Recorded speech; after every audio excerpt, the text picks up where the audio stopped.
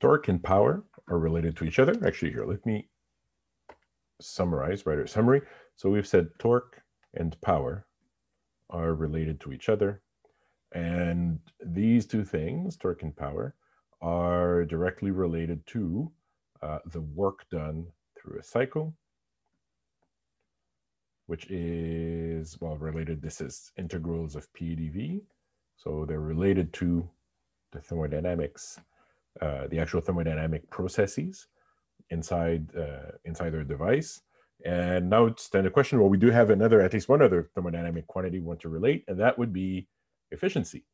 Right? So what happens to efficiency? Can we relate that to torque, power, the work in the cycle, etc.? Let me clear this up. Okay. So the very basic definition of efficiency, this is any thermodynamically meaningful efficiency is a useful output over a required input. All right. So remember, we've said this before. So this is, so remember our definition. So here I'm just going to strip, this is for power. This is saying indicated power is equal to brake power plus friction power. If you recall, this was I was indicated minus friction is equal to brake properties.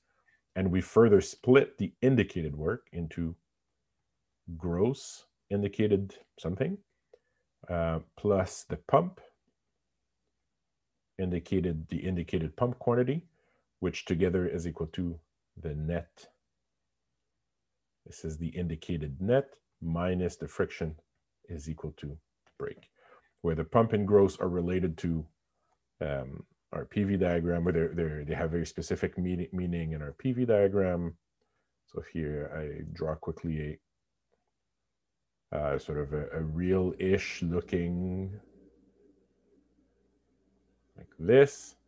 Let's say, so a real-ish looking PV diagram. Then here I'm going to connect my bottom dead centers together. I'm going to connect my top dead centers. I should probably stretch this out like this. So this area here, this is our gross. This is the gross indicated, in this case, the gross indicated work done in a cycle. And I'm going to draw it in green out here. Zook, zook, zook, and it goes out like that. And in green is the pump. All right. So we want to define the mechanical efficiencies. We're first going to define the mechanical efficiency of our engine. So the mechanical efficiency of our engine is going to be equal to my useful output, the brake power, or the brake work, and my required input is the gross indicated power. And we have to be, I'm being very specific here. This is the gross indicated power, not the net indicated power, because the pump work is really, well, actually, it's you could imagine we could have a different device, right? So we could have it'd be hard to build, but I could have a piston cylinder assembly where I compress, combust, and then push, or compress, inject fuel, push. And then when I'm at the bottom, it's going to stop the piston for a while.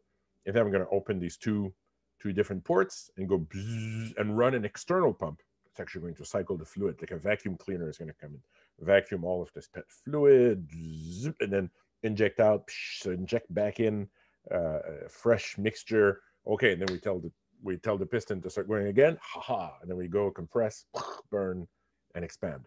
So the pump is actually it's a cost, right? The pump work is a cost that I have to put in, at least for a naturally aspirated engine, right? So this here is a typical, I'm going to put this in quote, real PV diagram. I probably should draw a better arrow. PV diagram. This is for a naturally aspirated engine. So no supercharger, no turbocharger. Okay, so that pump could be an external device. It's just that it's because I already have, this is basically what the 4-stroke cycle is, because I already have the piston going back and forth, well, I may as well use it to clear out the spent fluid and bring in the fresh, bring in the fresh mixture. So our I'm going to write this expression for a naturally aspirated engine. This is relatively straightforward. So we said brake is equal to, hold on, let me get this straight. So friction is equal to indicated minus brake. So that means that it's the brake is going to be equal to the net indicated power minus the friction power over the gross indicated power. And the net indicated power, this is the gross indicated plus the pump. So this is going to be equal to the indicated gross plus the pump indicated power minus the friction power divided by the gross indicated power. Now we have to be careful here so that we're not completely, well, we're sort of mixing our thermodynamic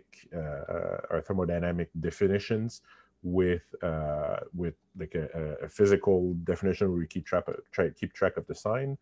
So the friction power here there's a negative sign because it's the friction power is the amount of power that is going into the parasite, so that's actually being dissipated by the friction. It's not the thermodynamic definitions where positive power is power going to the gas or out of the gas. But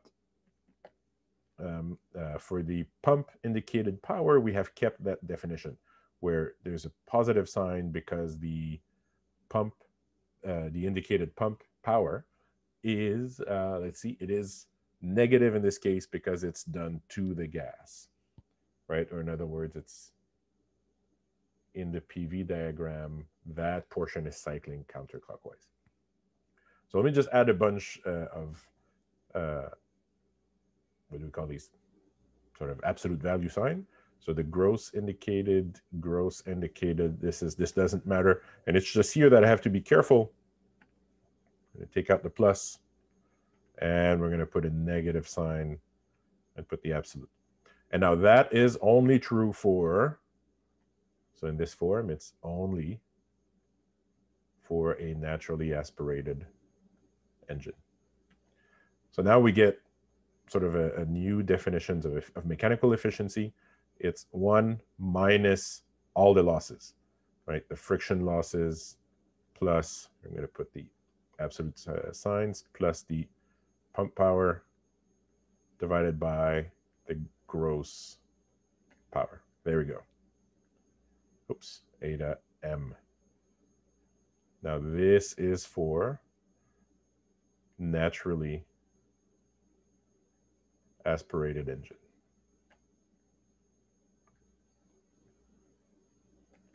Now, if we have a supercharger or a turbocharger, things are a little bit different. I have to be a little bit careful about what I define as. I have to be a little bit careful about what we define as going into which direction. So for a here I've written it out. This is for a supercharged. Well, I've written it out sort of in a general form that would actually, let me go back and let me just write the specific forms. So let's write this out for a supercharger. So now it's going to be equal to, actually here, let me just undo a bunch of things. There we go. So let me erase this part. I'm going to keep my scribbling on the top. All right, so now let's redo this for a supercharged engine. Now my PV diagram is going to look a little bit different. We're going to do this. So now we're going to redo this for a supercharged engine. So for a supercharged engine, let's see, we're going to exhaust. Oh, yeah, sure. I'll put it in black. Exhaust, but then we have power coming in, zoop, and then we compress, come down. Wow, that's not a very, like this. Okay, let me just erase this extra line here. Oh, there we go. Good enough. So supercharged engine, like this, and now it's, zoop, our pump work is positive. So supercharged engine. So for a supercharged engine, again, we have the brake power is going to be equal to the indicated net minus the friction power divided by the gross power equal to. But now I have to be a little bit careful. I'm going to have the let's see, the indicated net. This is going to be equal to the indicated gross power plus the pump work. And here let me start putting absolute signs. And now the pump work is positive because it's going clockwise in the, what do you call this? In the PV plane. And then I have a minus sign. And now I'm going to split the friction into two. I'm going to have the friction, I'm going to call this W dot F star and minus W dot F sup. I'm going to divide all of this by the gross indicated power. Okay. Nope. Let me put a bunch of absolute value signs. Okay. This is the, what is this called? This is the gross indicated power, as you would expect. So that's the amount of power that's generated by the gas as it gets compressed and expanded. This is the pump work, which is now positive. You gotta be a little bit careful. And actually here, I'm gonna take out the star just to be consistent with the I call it prime. So this is the pump work, which I'm getting from displacing the gas, but now there's supercharging. So the pressure is higher in the intake. So that actually displaces, that actually gives me a net amount of work into the gas. That actually gives me a net amount of work into my system.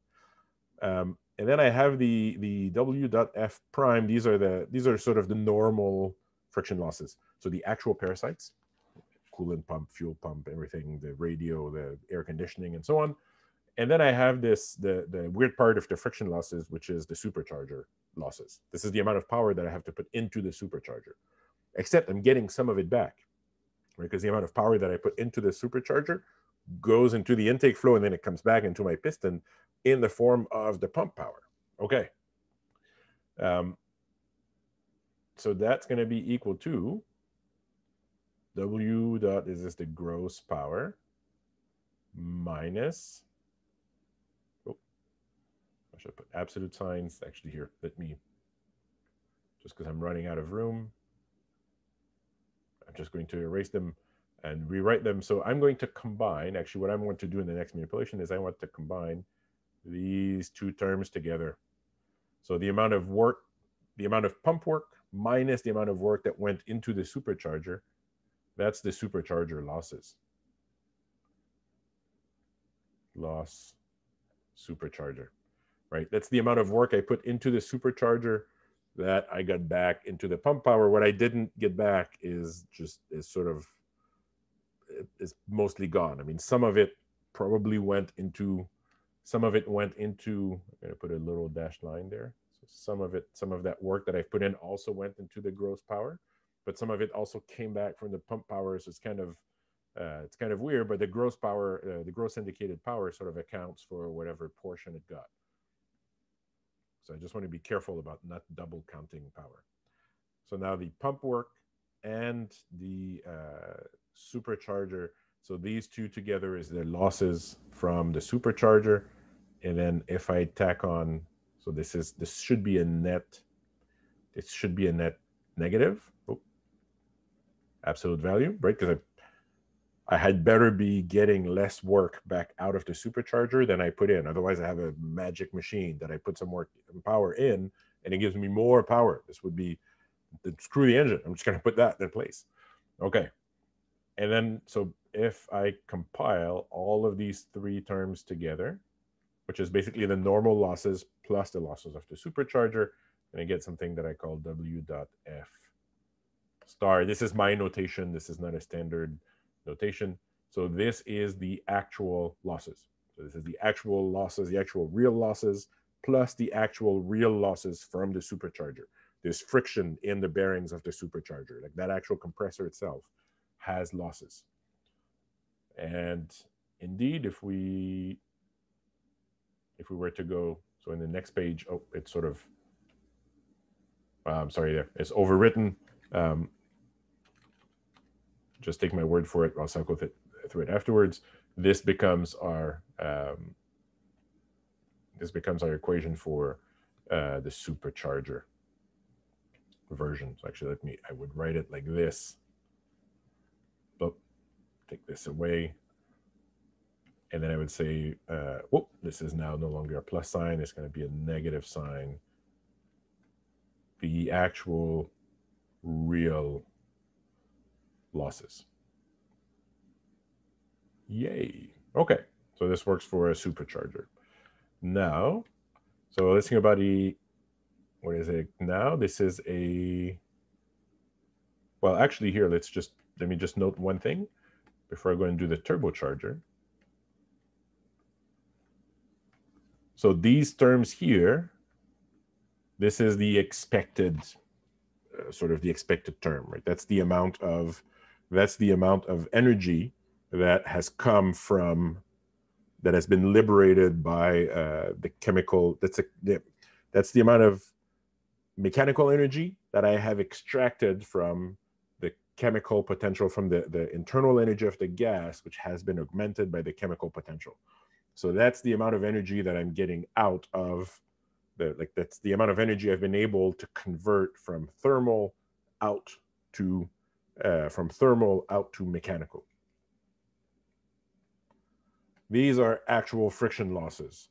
So it's just that before, essentially, I write it in this way because before there was sort of a little bit of a murky area, right? This net indicated power gets a boost. This is higher than, it's equal to the chemical energy I'm able to extract, plus the pump work, which is kind of weird. And then in these losses, now these are inflated.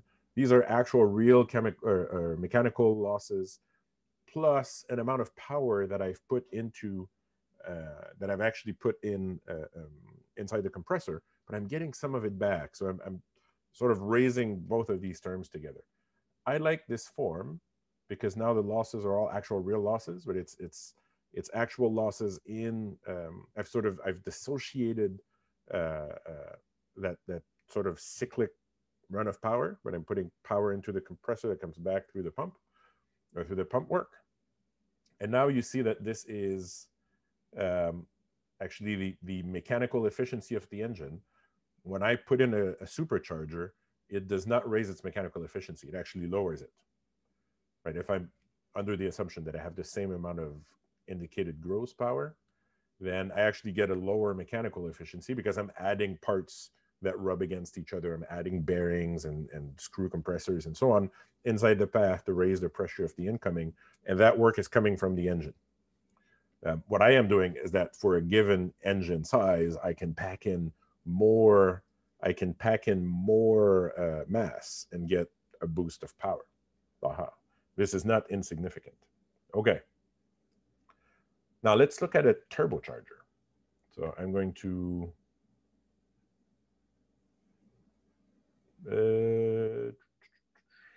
okay, so let's look now at a turbocharged engine. And aha, so now it's going to be actually my drawing looks very close. I mean, the descent of pressure when I open the exhaust valve might be a little bit less severe because now there's a turbine that is opposing that decrease. So that might keep the pressure higher for a little bit longer. But these are sort of second order effect. I wouldn't dwell about these too much. There's a higher order effect, which is which we'll see in a moment. So there's a more important effect. I'm going to erase these part of the equations here. Okay. So now we have the brake power over the gross indicated power. I'm going to split the brake power into the indicated net minus the friction losses. This is going to be equal to, I'm going to break further the indicated gross plus the pump work minus the friction losses over W dot IG. Okay. Now, let me put the absolute size. So this is an absolute value. I can just put it straight because the gross indicated power had better be positive. Otherwise, I haven't made an engine. So I can put positive there. And those friction losses, those are still so far, those are normal friction losses. Remember, a turbocharger does not extract, the turbocharger is not powered by the engine itself. It's not, the turbocharger is not powered by the crankshaft of the engine. There we go. So I'm going to put an absolute value. This is actually these are, I'm going to call these true losses. Right? This is coming out of the crankshaft and it's going to air conditioner, coolant pump, so the usual suspect. But now I have the pump power, which is positive. That's going to go up. And now I have a choice. I leave the plus because the pump power actually is positive for a supercharged engine. So now I have a choice. I can, well, the pump power is sort of an ideological choice. So the pump power is a positive value. So, well, I could say, well, I'm going to lump positive into positive. These are, it acts as though it's raising the amount of, of power that is supplied, of mechanical power that is supplied to me that I can use in order to produce brake power. Or I could use it, alternately, I could sort of lump these two terms together and say it's reducing the number of losses. However you want to look at it. But the point is, I'm going to erase this.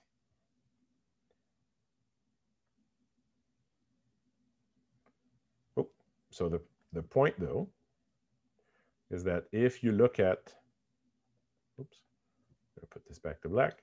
So if you look at the positivity and the negativity of the terms, now for the same amount of gross indicated power, my turbocharger actually raises the mechanical efficiency of my device. And why is that? It's because the power term, the pump power term, just waiting for my pen to come back to life. There we go. So the pump power term here, this is not given, or it's not taken from the crank. This is power previously wasted.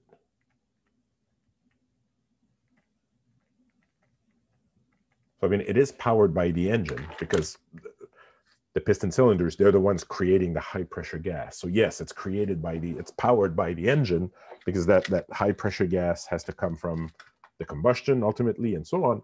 But I used to throw that away. I used to just open the exhaust valve and let it vent out into the atmosphere, and I'd get this little puff of pressure coming out. And now I say, well, instead of wasting it, I'm going to recover it and use that to then power to, where am I going to put that mechanical work back in? Well, one easy spot is to actually just drive a compressor and put that power back into the intake flow and have the intake gas come in. And now I have more work available. So that actually the turbocharger actually raises the mechanical efficiency of my device. I am using work that I was previously wasting away and reusing it, or not reusing it, but I'm using work or power that I was previously wasting away in order to extract it and do actual mechanical work. So there's two ways that I can use this effect. Traditionally, I'm going to put air quotes around this. So traditionally, the way people get excited about it is that I had a turbocharged engine, so I would get more power, right? When I would start to accelerate, and then when the turbo kicked in, bam, I would go off, and this gave me extra oomph. Okay, that's one way to use it. Another one is to say, well, I want a more efficient engine. So I need a car, you know, I want a Honda Civic that has 120 horsepower of power. And adding a turbocharger gives me an extra, I'm making numbers out of thin air here, but it gives me an extra 15% efficiency. I doubt it's a high. Well, I don't know. Let's see, 10%. It's giving me an extra 10% efficiency. So I would get, what did I say? I said 120 horsepower. So now I have 132. Well, I could make my engine smaller. So I could make a base engine that has, here, let's compute it properly. So I want it to end at 120. So I want that to be 100, but I only need 90% of it. So I can do, actually I can do 120 divided by 1.1. So I could do it, I could take an engine that has 109.1 horsepower. And when I increase its, that's my base engine without the turbocharger. And then when I put in the turbo, it kicks up the horsepower to 120. So what I've done is I've created an engine that has the same power requirements that, or that it outputs the same amount of power that my requirements call for, but I've done this by using less fuel. So instead of asking for an extra oomph and like just flex my muscle, I'm like, I got a good car, I can speed up past everybody. What I've done is I've created a car that is more efficient. Yeah, interesting. Okay. So if we go through, this is the derivation for the supercharger and so on. Okay. So the mechanical efficiency depends on popping losses. So I've been talking about all this as a matter of sort of at a fixed point or at a fixed design point, wide open throttle. I'm not running at idle where I'm trying to kill the power.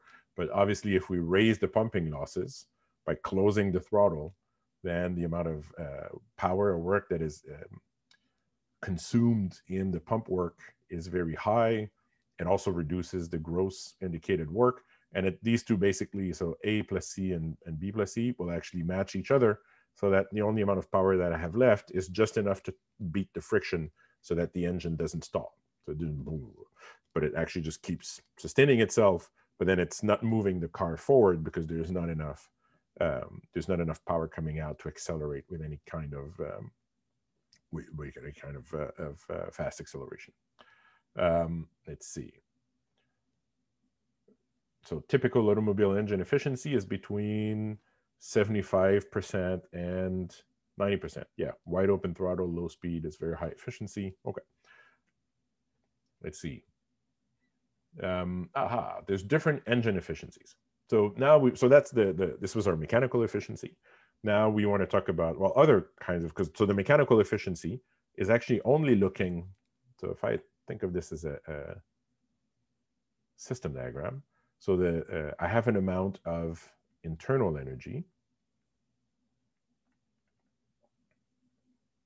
that's pressure and temperature, right? After combustion, my gas is at a high pressure and temperature. We go through sort of, I'm going to call this gas dynamic or thermodynamic process. And then we end up with mechanical energy. That's right. We've imparted it to the volume is growing. So now we have mechanical power that we can get out. Yep, I drew a box there. I guess I should draw a box everywhere. So mechanical power.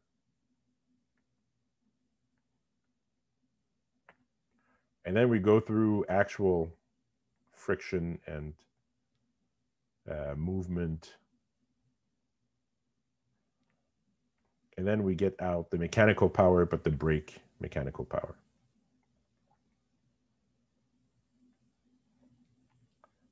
Yes. So all of these, this is what we just calculated as our mechanical. No, I'm sorry. I'm trying not to get. So we went from the gross indicated power. Actually, that is from here. So these two. So going from the mechanical power through friction and movement, we have the brake mechanical. That's our mechanical efficiency. Let me put it in red. Mechanical efficiency. Now we are looking at the combustion efficiency. Aha. So this one is actually even, so this one is looking at, so again, thermodynamic definition of efficiency, useful output over required input.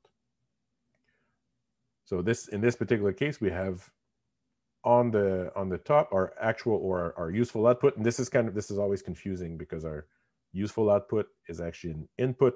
So that's the equivalent amount of heat that the gas has ready to raise its pressure and temperature. That's the equivalent Q in to the gas. Here, these are combustion processes.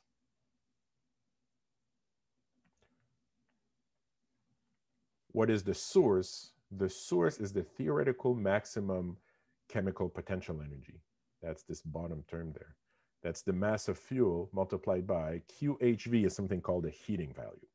The heating value of a fuel is, well, by definition, it's the amount of chemical potential energy per unit mass of fuel, not of mixture, just the fuel part, that is available to do, that is stored in the chemical bonds of the fuel.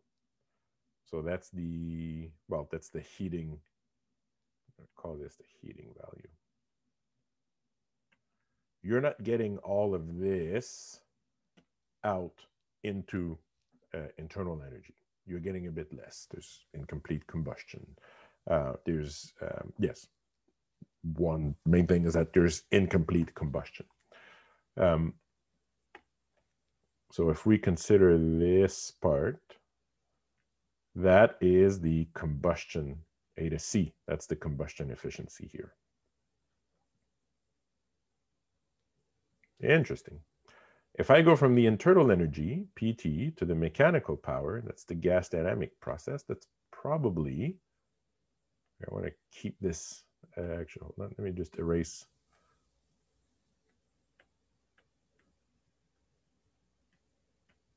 Let me erase these scribblings. Oh. Let's see, the thermal efficiency. Aha. So the thermal efficiency, so other kind of efficiency. Now the thermal efficiency is that's actually the efficiency that you know. That's the efficiency if you look here. Well, that's the efficiency we've been calculating in our ideal cycle, right? It's the amount of work per cycle or power per cycle divided by the actual heat input that is transferred to the gas. Yeah, that's right. So the thermal efficiency would be, here I'm just going to go, I'm going to go back up one slide. There we go, just so I can write on my scribblings at the bottom. So the thermal efficiency is this process here. Eta thermal. And actually we define two. So what I wrote, this would be the indicated thermal efficiency. The break thermal efficiency, I'm going to switch color. In purple is there. Eta thermal break. So if I consider the amount of break power available for the amount of Q in, that's the break thermal efficiency. If I consider the amount of indicated power that's available, then that's the indicated thermal efficiency. Okay, here I'm going to clear all the drawings because it's getting a bit messy. There we go. So the thermal efficiency by definition. So here's the on a rate basis, and it's the Q in. So is the required input, and that's the MEP That's the theoretical amount of heat that is locked into the chemical bonds. If I multiply that by the combustion efficiency, that gives me the equivalent amount of Q in that comes in. And then it says we can give them in terms of break or indicated values. And actually these two are related by, well, if we divide one by the other, you'll find that it's the break work divided by the indicated work, and that the ratio of the break thermal efficiency and indicated thermal efficiency is just the mechanical efficiency. So indicated thermal efficiencies are 50 to 60%, really high. Break thermal efficiency are about 30%. Aha, much closer to what we actually expect for sort of the overall package. Yes. So the process is, this is what I was saying, the process is gas dynamic or gas expansion. Okay. Engine efficiency, or what we call fuel conversion efficiency, that's the overall, that's the overall efficiency. So it's the amount of work that comes out, it's the amount of work that comes out over the theoretical, like the chemical potential energy in the chemical bonds, or on a rate basis, this is the amount of power that comes out. I can always go from a rate basis to like a work basis, right? This would be the amount of work, let's say, per cycle in kilojoules. Well, on the bottom, this would be the mass of fuel in kilograms used in a cycle. So basically the volume, the displacement volume multiplied by the initial density. If I do this on a rate basis, well, QHV is just a constant. It's a property of it's actually a property of a fuel. You can look it up in a table. So I can take the derivative of the stuff on top, the derivative of the stuff on the bottom that changes. And now this becomes the rate at which I'm putting fuel into the engine. And on the top, this becomes the rate at which I'm doing work, or the power. So I can always go from, I don't know how to call it, but like a per mass basis to a per time basis or a rate basis. Okay, so the engine efficiency, or the fuel conversion efficiency, is going from power, or going from amount of heat available as potential energies, chemical potential energy, to amount of actual mechanical work extracted. Again, we could define two, so we could have the brake fuel conversion efficiency, comma B, or I could have the indicated fuel conversion efficiency. This would be the indicated work over m dot f QHV.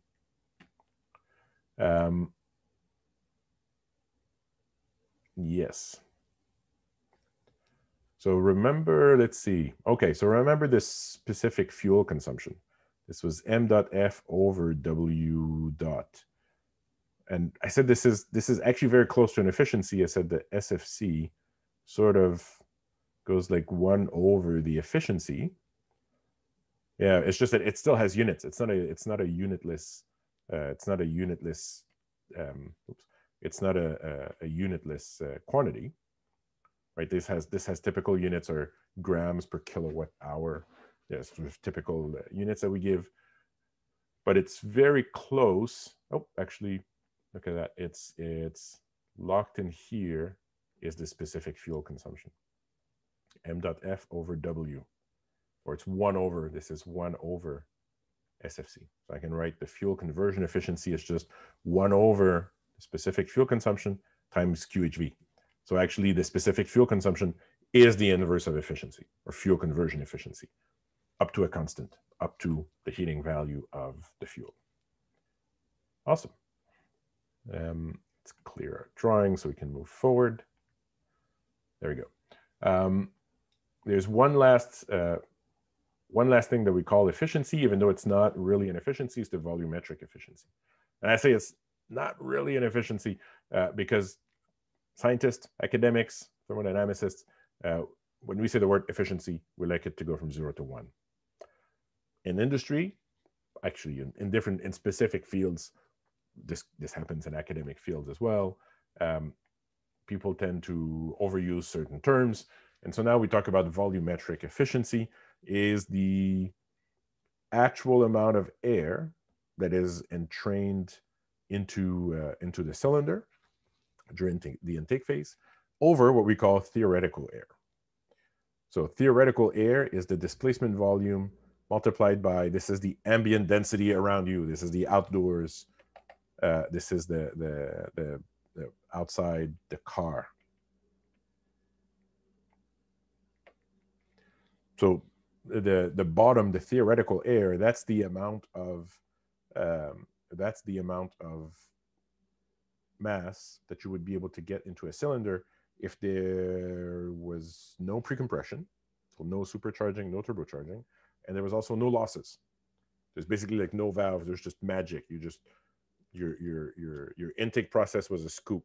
The piston would come up, and then it would just deploy an arm and go whoop and just grab a scoop of air but just no actual losses. So no viscous losses, no friction, no pressure drop inside pipes, nothing.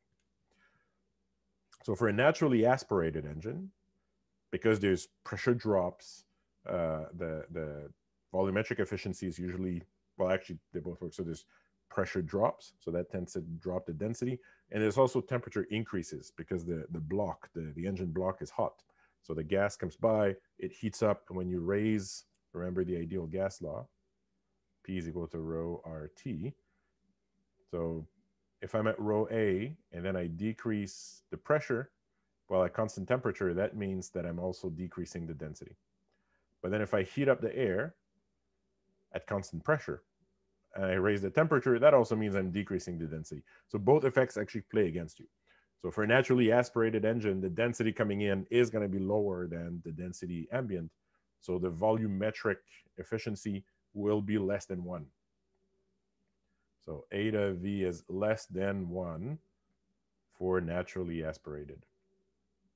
This is not true for supercharged and turbocharged. So it can be greater than 100% for turbocharged and supercharged engines. Because you've got a compressor ahead that raises the density, well, that raises the pressure ahead, which is naturally going to raise the density. And so you actually have a higher density. You can reach a higher density than ambient. And so you're actually inducting, to be the proper word, is you are inducting more mass than theoretical air. So this is not really, I don't like to use the word efficiency, always irks me as an academic, because an efficiency should be divided by sort of some kind of theoretical maximum, which is not the case here. This is not the theoretical maximum. This is not the maximum amount of air that you could ever get in. You can get more if you have precompression. It just happens to be the theoretical maximum for a naturally aspirated engine.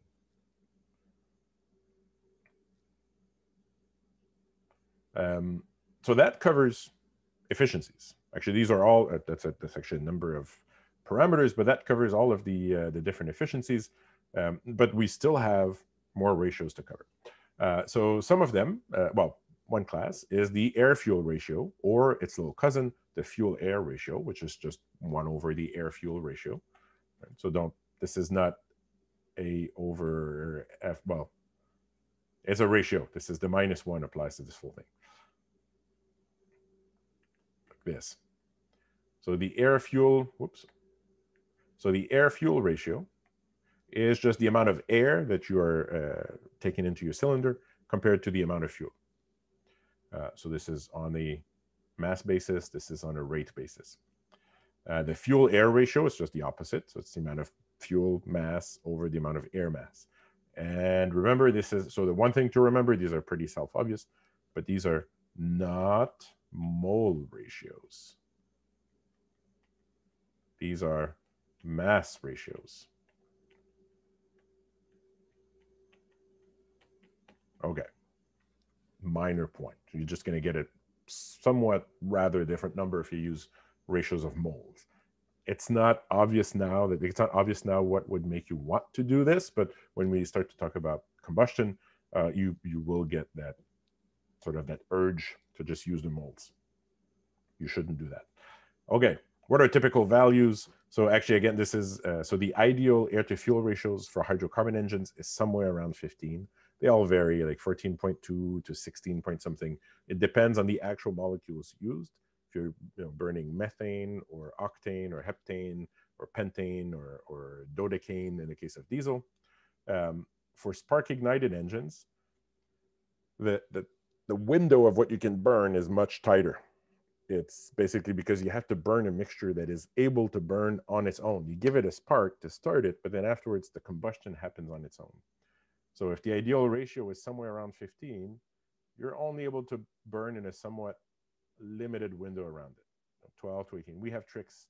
There are modern tricks about shaping and pre-combustion chambers and so on, and stratified engines. So adding a little bit of more fuel in one particular zone so that the combustion starts. Because if you can start a vigorous combustion, then you can propagate it. We'll talk about this in further videos.